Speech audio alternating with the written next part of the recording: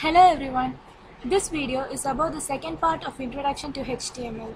In this video, we are going to see about paragraph, list, table and form. First, let's begin with paragraph. We'll start with creating a paragraph. The tag used to create a paragraph is p. You can have a look at the syntax given. Let's see a small example.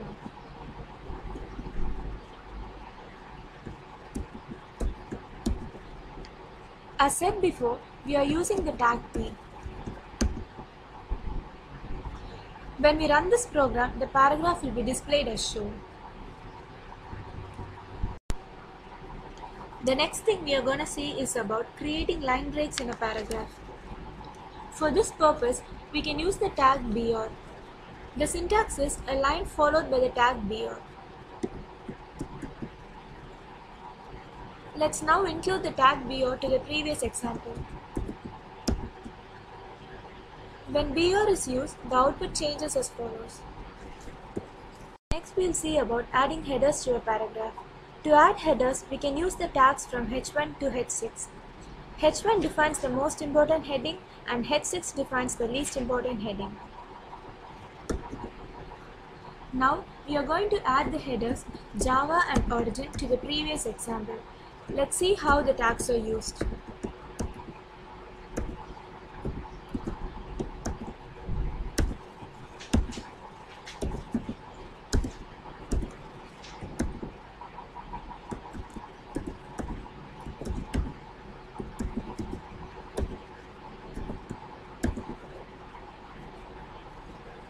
On running the program, the headers are displayed along with the paragraph as shown. So these are the basics regarding paragraphs. Next, we'll move on to list. Have a look at various tags and their description. UL defines an unordered list, OL defines an ordered list, LI defines a list item, DL defines a description list.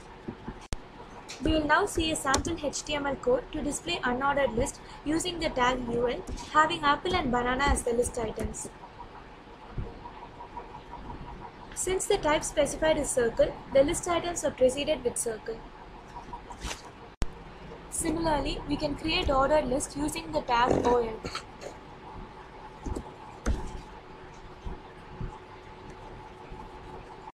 Next we are going to see about tables.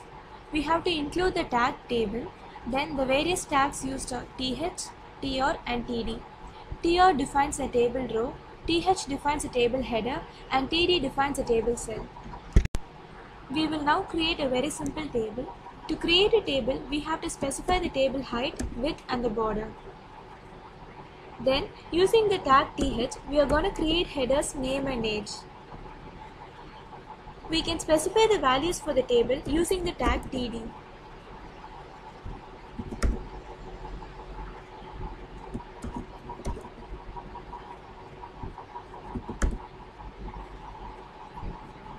Thus, the table with the specified values is being created. Cell spacing. Cell spacing is nothing but setting the space between the cells. The syntax is table, cell spacing is equal to value. Let us now try this feature for a spacing value 30.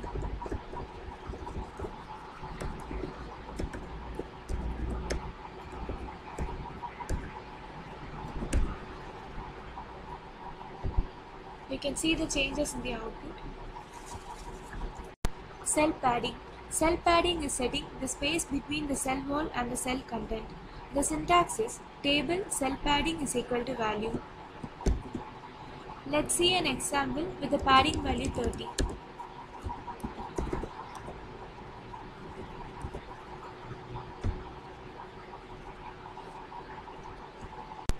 Now let's move on to forms.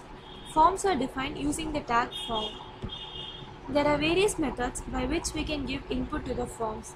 Have a look at the type and description given. Text. It is used to define a normal text input. Radio. It is used to select any one option of many choices. Submit. It is used for submitting the form. For defining the text input, the syntax is input type is equal to text.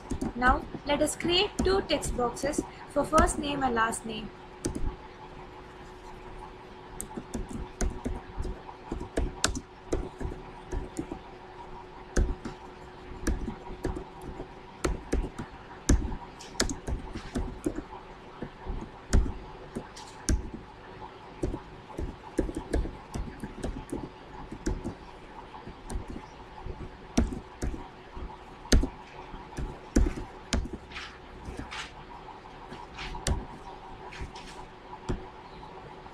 The text boxes are created as displayed. For defining the radio button input, the syntax is input type is equal to radio. Now we are going to create radio buttons for gender.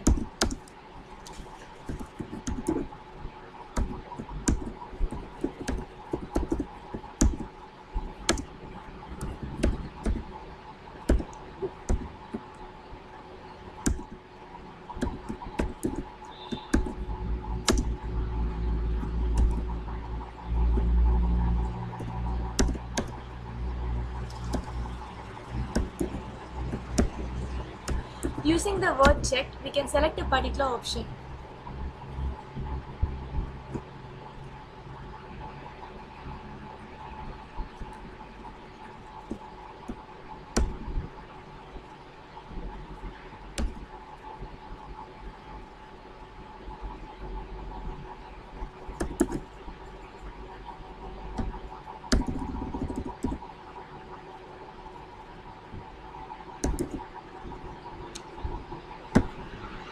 Thus, the radio buttons are displayed. For submit button, the syntax is input type is equal to submit. A server-side script should be specified to handle the submitted form. Form action is equal to action page.php. Now, we are giving the input as Mickey and mouse. The forms could be submitted in this way. Thank you.